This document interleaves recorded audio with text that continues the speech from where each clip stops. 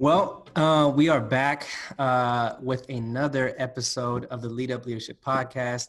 I'm very excited about this one because I have one of my not even good, I would say one of my best friends on this episode. He is not only an amazing person and friend, a brother, but he's doing amazing things in his field of education, even in the podcast world as well. And so, yeah, just without further ado, I want to introduce my good friend Chris Garcia to the Lead Up podcast. What's up, man? How you doing? Hey, Renatto. Dude, it is so cool to be here, man. So glad to be able to partner with you, talk vision. Dude, can you believe it? It's been 11 years already since Yeah, we first met each other. So we've right. come a long The way. UC Davis days, man. That's right. UC Davis, Aggies. Yeah. So just to give the listeners kind of some context, can you share a little bit about your background, where you're from, and then a little bit what you do right now in your role? Yeah, sure. So I am originally from San Diego. Born and raised. Did live in Texas for a few years. I'm half and half. My dad's from Texas. My mom's from San Diego, and so born into a Hispanic Hispanic household, and I really have just had the opportunity to just see the growth within the heritage that I've been accustomed to and I've grown up with, and also seen the challenges that it faces. And growing up, life wasn't easy. My parents both did not have a college education. The high school was as furthest as they went to. But even then, for their household, that was like the best thing ever. So my parents always had higher expectations for me, and they went ahead and they always pushed me towards higher education. And one of the things that I grew up always was I have a heart just for people. I have a heart for helping people, seeing people progress, seeing my people progress Yeah. specifically. And I always had the question in high school of why are people the way they are. So I realized that sociology was a great avenue to go into that. So I went into junior college here in San Diego with a focus in just sociology.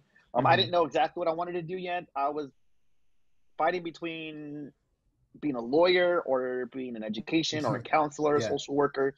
I just knew I want a degree where I can help people. I want to help people. That's at the end of the day, that's what I wanted to do. And I transferred to UC Davis, and I'm not gonna lie, UC Davis was hard.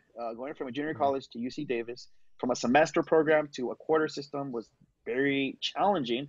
But lo and behold, I was able to rise to the occasion, and also by the grace of God too, for a lot of uh, classes and grades and whatnot. And Yeah. but even then, I really just I felt when I finished at UC Davis, I was like, all right, I want to actually have my focus in education. I want Hmm. it to be in education. I want to influence the young minds even more. My mind was, I went through a lot, and this is another podcast for another day, but I went through a Yeah. lot of adolescent challenges in sixth grade, seventh grade, eighth grade, and I knew Yeah. I wanted to give back. So all in all, yeah, that long story short, I got accepted to USD, got my teaching credential, and also my master's in education. With Nice. and yeah, I did a lot of projects on the side there, and but that led me to different career things now. Where I'm in year 8. Can you believe it? I'm already officially in year Wow. 8 of teaching. I am now a resource STEM engineering teacher for my district, so I have the access to teach over 4,000 sixth graders every single year. Yeah. And in addition to that, I'm an adjunct professor at USD, and I teach for their online program and in-person program. I teach Hmm. some of their technology courses and Yeah. creativity courses. And I'm also the vice president for San Diego Q, which Hmm. stands for Computer Using Educators. And it gives me a platform to really inspire, encourage, and help teachers with their teaching practices and being on the cutting edge and using the best tools and practices available. So Yeah. that's a long story short of what Yeah. the last 10 years really have been like within Yeah. education and where I'm at now. So, but yeah, and in the middle of all that, meeting you, bro, meeting I you know, and right? seeing where you've been and Yeah. encouraging you and whatnot. So, Yeah. And before I'm going to touch back on what you currently do and even addressing some of the things, you know, that we're experiencing during this climate, right, of the pandemic and online Yeah. learning, because that's really your expertise. But going back to what you're saying about meeting me, and I don't know if you remember, right, 11 years ago we had met, and at a progressive dinner event, right, you know, we're going to Yeah. different houses, and this specific event was there was a theme, right? You had to dress up as something or someone that you wanted to be, right, Yeah. in the future, right? And I think you dressed Yeah. up Yeah. as a principal, and Mark, you know, dressed up as something else, right? We won't get into, that's a Yeah. different podcast, That's a different but podcast. Yeah. sticking to you, right? So you dressed up as a principal, and that was something that what I'm trying to get at is you landed on education. You knew Mm. even probably before that education was the field that you wanted to get into. And although you're not a principal, you're definitely in the education field and education realm, right? And Yeah. pretty high up there, right? You got your, I think, your admin credential, correct? I did. Yeah. I got it 2 years ago from San Diego State. So another shout Yeah, out to another school. right. And so I guess, you know, I bring up the question of, you know, why education? What was it about education and kind of getting to where you are now? Why was that important? And I ask that because, you know, a lot of the listeners, you know, based on like kind of the data, a lot of the people that tune in are young adults, young professionals, and a lot of them, like me, when I was still in school, even sometimes after school, I didn't know what I wanted to do. So for you, I pay a lot of respect because even 10 plus years, you kind of already knew what you wanted to do, where you wanted to be, and what kind of impact. But for a lot of people, they still don't know what they want to do. So kind of talk to me, what was it for you that landed you within education and kind of the journey of how you got to where you are today? Man, that's really good. And as you're telling me that, I think I mentioned this even to the people that you get a chance to work with, the young people. And but when I was around 13 or 14, I remember really just diving into like Martin Luther King and seeing like the differences that he made. And it's ironic that I'm bringing that up now just because of what 2020 has brought us. But Right. there was a phrase that he said once, and it's always stuck to me. And that was, and I'm going to paraphrase it, but all in Mm-hmm. all, the whole principle was Martin Luther King said that education would be the avenue to destroy racism. Mm. And in my mind, I'm like, that can be taken a lot of ways. That can be Right. getting an education. That can be like making an impact in education. So I took it various ways. I took it in a way where how could I educate myself? How could I educate myself where I would learn? And I like the reality was this: I wanted to learn everything. I Yeah. wanted to learn what every single piece of silverware on the table when I would go to a fancy restaurant. What was the purpose for each one? You know, that's Yeah. those little details. Like I need to learn because I figured out the more that I know, the more impact I can have. Hmm. And but then yet I thought, why not make a difference in education? Why not be able to invest into my own classroom, into students that because I look back and even in my sphere of growing up, and there was the reality was I had teachers that I did not like. There was Yeah. teachers that I would dread to go to school, but then there Yeah. were teachers that just completely shifted my mind. They made boring subjects fun. They were relevant, and they were the ones that inspired me to get to where I wanted to be at, even with the Yeah. way I do things currently. And that led me to several things. First off, I that led me back to the city where actually I was raised in Chula Vista. And Mm-hmm. even then, like going in there with my interview and telling them, well, why should we hire you? I was like, well, because I'm local. I was raised in these neighborhoods. I can empathize with your students. I Yeah. can be a voice. In addition to that, there's not that many males in education. There Mm-hmm. aren't that many male leaders in education.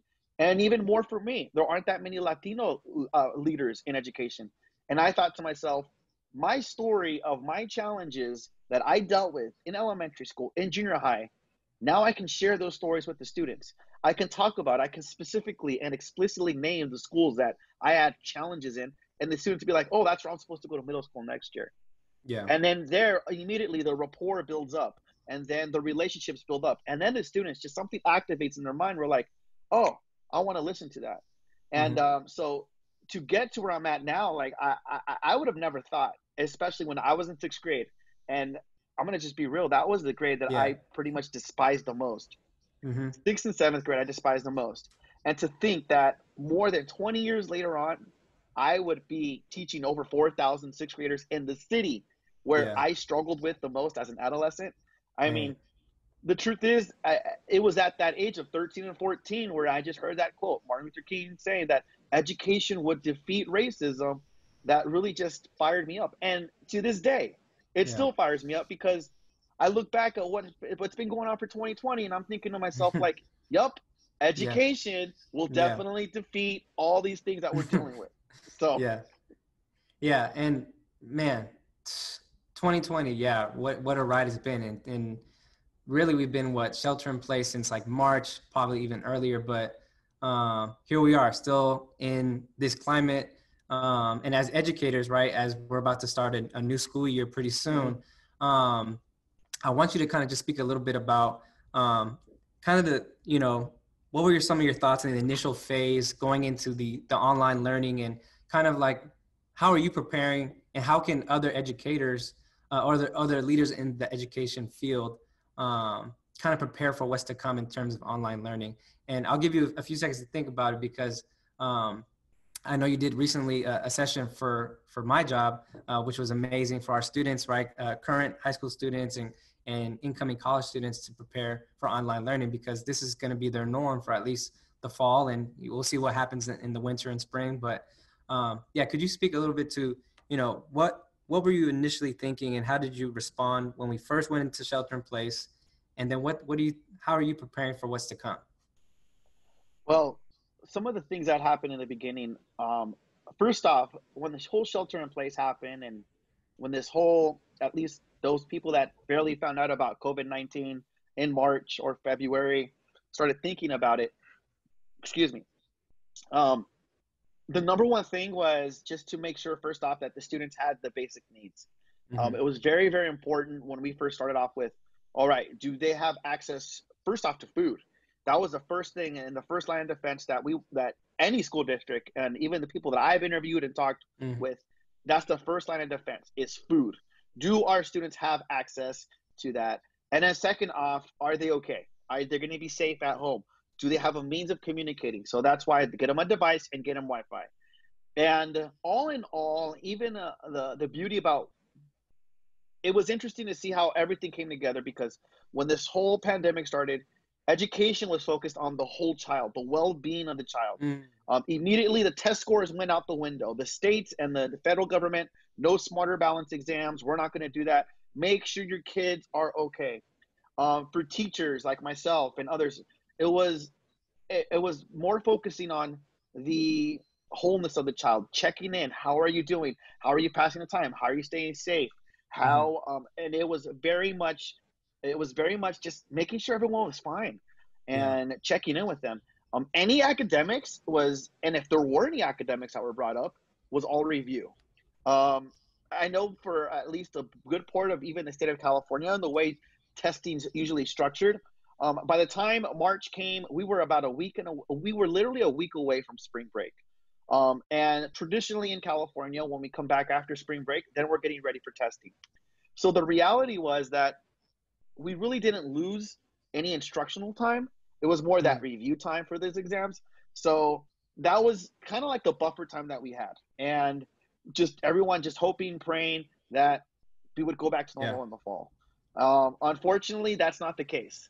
So now dealing and meeting with teachers and talking to them, and it seems a lot of the trends on Twitter, a lot of the things, first off, the first line of defense again is bringing food back up. So now we're going into the fall. We want to make sure the cafeterias are ready. Everything's ready for that. Second off, again, devices and access, making sure students have that.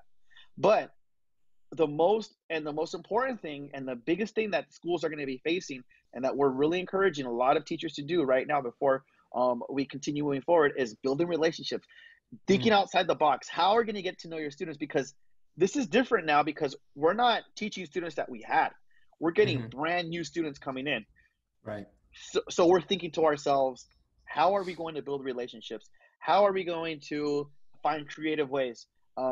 And one of the things I was talking actually, a former classmate of ours, Michi Davis, who actually happens to be a teacher, and he was like, okay, what's that one thing I need to be ready for this year? And I told him, Mm. you know what? You need to be able to communicate with parents.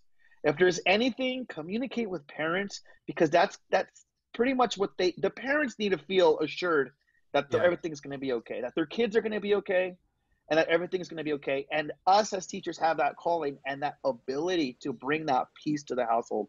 When it comes to learning, when it comes to academics, you know what? A lot of that stuff can fall in place. Yeah. But when students know that they're safe and that they could communicate, and parents know that they can communicate with their teacher, then that's when things can happen. Because if you can, and Yeah. I was telling this our friend of ours that's a teacher actually in Lodi, I was like, if you can get the parents on your side, if you can communicate to them some way, somehow, consistently, and there's avenues for that, there's apps for that, and I Yeah. teach all that. But I said, if you can communicate with them and over communicate, and you get them on your side, then Hmm. in essence, they'll at least be able to monitor your students and the work they're going to do. Yeah. But moving forward, that's basically the one of the biggest lines of defense is going to be parent communication and Mm. being creative with that. Yeah. That's huge. That's huge. And I want to go back to that session that you did for our students. I think if whoever's listening to this or watching this, if you are currently in high school or about to take the next step to go to college, and you are wanting some just practical steps or advice on how to succeed in this online learning platform, because I know for a lot of students, they weren't feeling it. Some are still kind of getting over that hump. But as you know, we've talked about, this is going to be for some time. So I would highly recommend checking out that video session that's on Chris's YouTube channel. I think it's Mr. Garcia educational page, correct? Yeah, that's it. Okay, perfect. Yeah, check it out there. Really good content.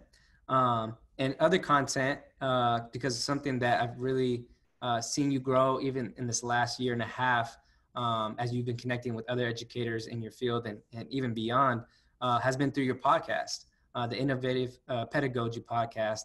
So talk to me a little bit about the podcast.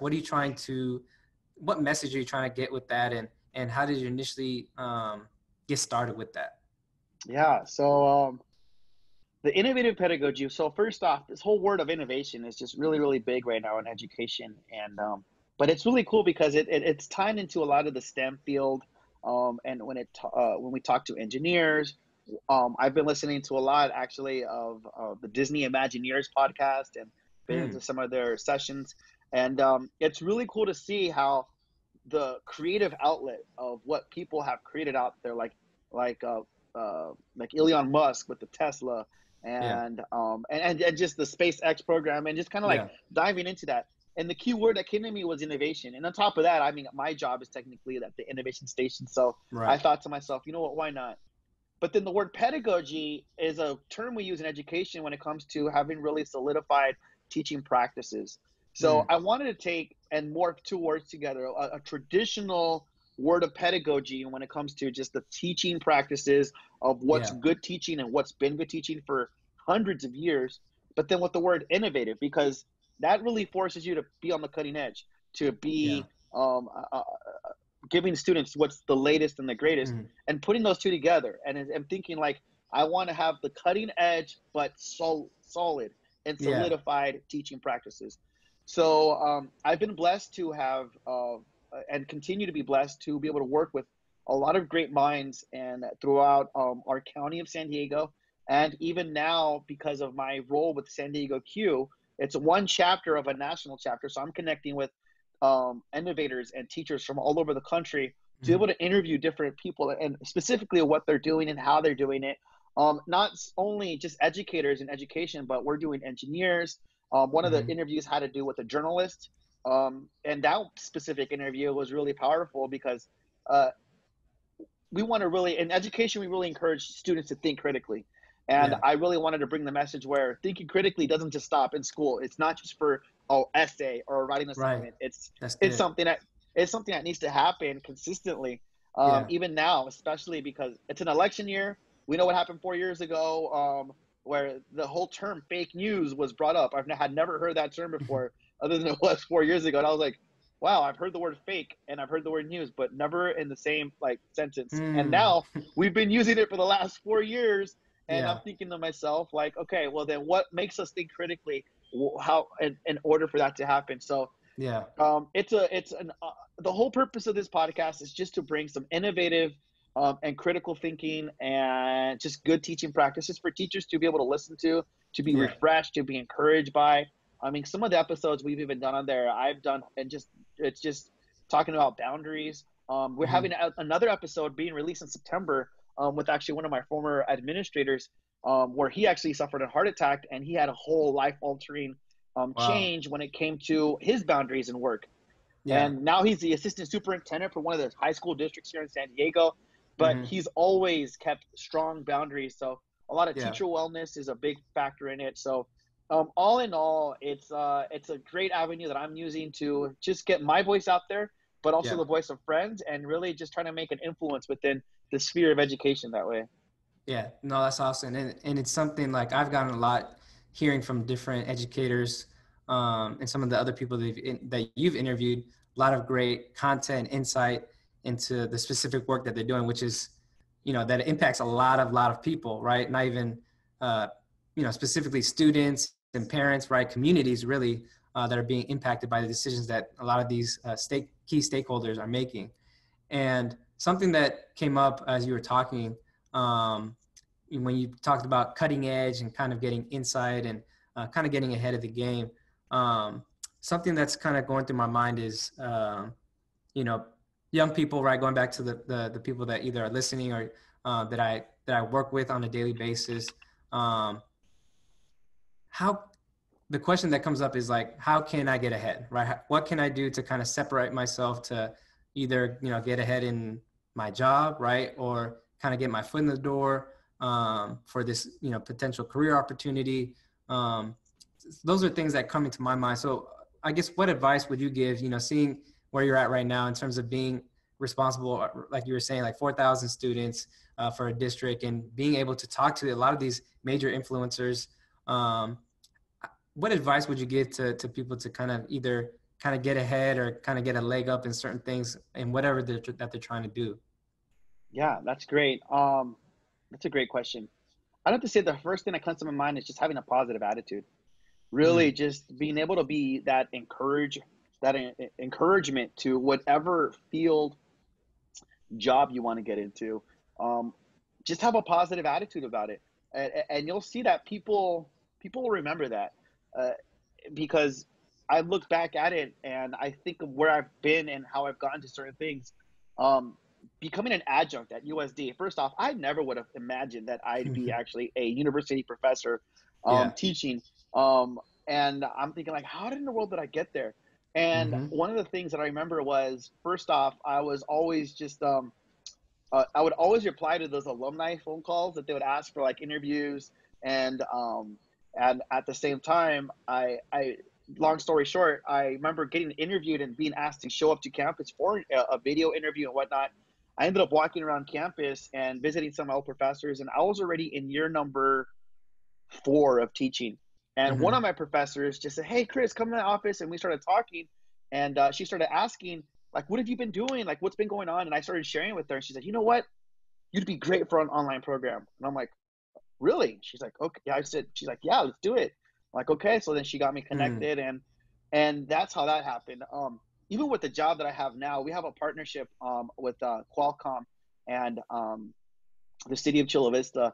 And one of the things that really let my mark on Qualcomm is actually a field trip experience that Qualcomm originally had in Sereno Valley at their headquarters.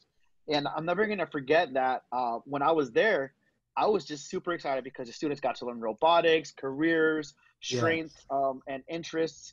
And I honestly felt, I'm a big Flash fan. I know Mm-hmm. you are too. But I Yep. remember Best superhero. That's right. And but as I was in this, I seriously felt like, man, this feels like Star Labs. Even one of the Mm, instructors looked like Harrison Wells from season 1 because there was like a wheelchair in there, and it was just crazy. I was like, whoa, this is crazy. But yeah. one of the cool things about that specific trip that I had with my students was that I was on Twitter and I was just hyping up the program so much. I was, and because I Mm, believed in it, I was being encouraging. I was like, I'm gonna get these people on the map. Like, people all over San Diego need to know about this program. mm. And it got to the point where the Qualcomm CEO started liking and retweeting stuff, and that was the first Wow. time it had happened. So then later on, the employees there, I build relationships with them. And then it moved forward where now my job is an offset of the Qualcomm Decubit Lab, and it's been able to get me to where I'm at. Um, and and and anything else, I would have to say that, so if the kids want to get their foot in the door, they want to get to the next level. I would say number one, just make sure you have a good attitude about things and be encouraging. And also, this is going to be it's going to be hard, but it's part of everything. Be able to be willing to work for free.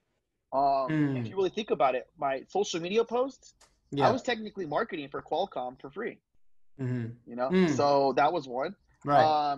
Doing all those alumni interviews and doing things to support USD at the beginning, that was all for free. That was Yeah. all for free to do that. Even then, like as a teacher, to go in your profession as an actual teacher, you need to do student teaching. And within the United States, it's just, I mean, that's another discussion for another day.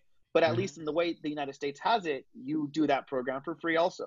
You actually pay. We Mm. pay to do student teaching. So it's one of those things where have a good attitude and be willing to work for free for a little bit.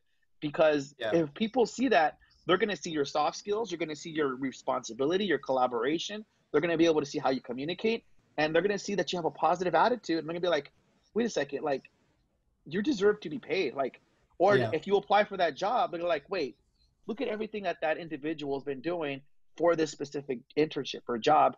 And you're going to be the first one on their list because you've been faithful, you've been loyal, you've been there. So I would Yeah. definitely encourage anyone that wants to be get the leg up, um, do it for free and do it with a positive attitude, and it'll take you a long way. You'll see.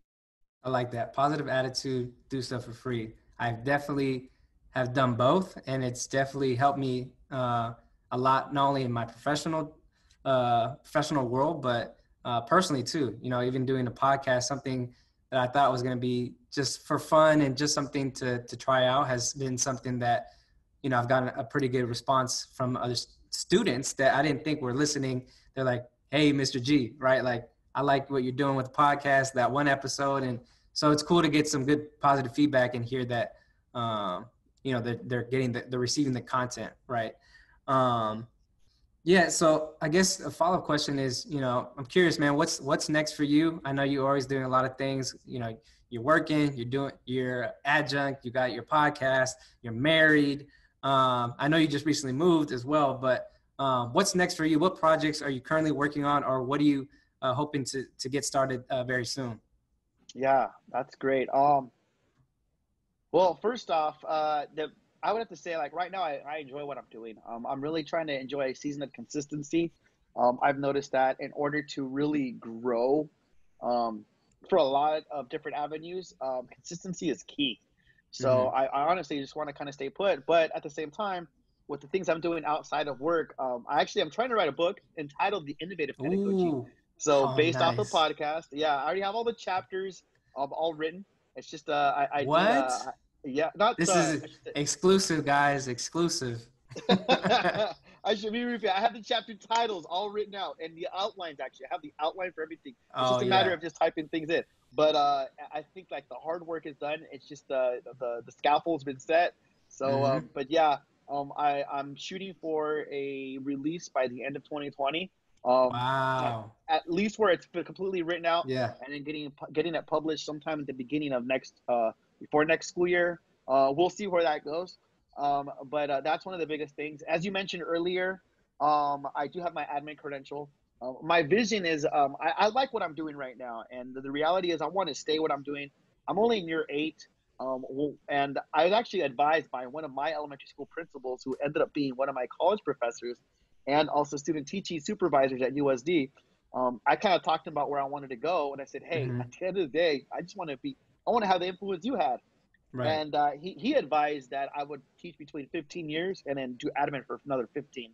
Hmm. So I'm looking within the next 7 or 8 years, just staying in the classroom, and then after that, I do want to go into Nice. administration. And thankfully, I already have my credential done, so it's just a Yeah. matter of Right. applying. Yep. But that would be it. And the other thing is this. Now, this is a real big exclusive. I'm actually thinking of starting a teaching mentorship program for new Wow. teachers or veteran teachers that need support within ed tech. And it's That's something perfect, that man. yeah. So I'm actually I just had a meeting with the board that I'm a part of with San Diego Q, And Mm-hmm. I'm going to be hopefully launching that up in September, to do an Nice. academic year, to be able to take at least 5 teachers under um, just my wing for Mm-hmm. just a monthly book club, monthly check-in, and Yeah. just to have that network where teachers can feel like, hey, I have somebody to call, I have someone that can be on Mm-hmm. support. Because I mean, we're living in times where people need relationships and people need Yeah. support. So be on the lookout for that. So, but yeah, those are the things we're doing right now. And other than that, just to be able to take one day at a time, enjoy time with my wife, and Yep.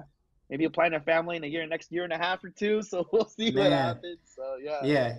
Yeah. You got your work cut out for you, man. Trying to do a book before the end of the year, admin in the near future, and a teacher mentoring program. That's awesome. And it's timely. I think a lot of educators, whether they're new, veterans, can definitely benefit from your wealth of knowledge and expertise. So I'm excited for you. And just to kind of wrap up this podcast, something new that I want to start implementing in future episodes is, what resource, whether that's a book, a podcast, or maybe a leader that you respect, that has recently taught you something. What is something that you could share with us for the people that are listening? What is one resource, whether it's a book, podcast, or leader, or something else that has recently Yeah. inspired you? I would definitely have to say, if you have a Twitter account, you want to follow at DF Winters.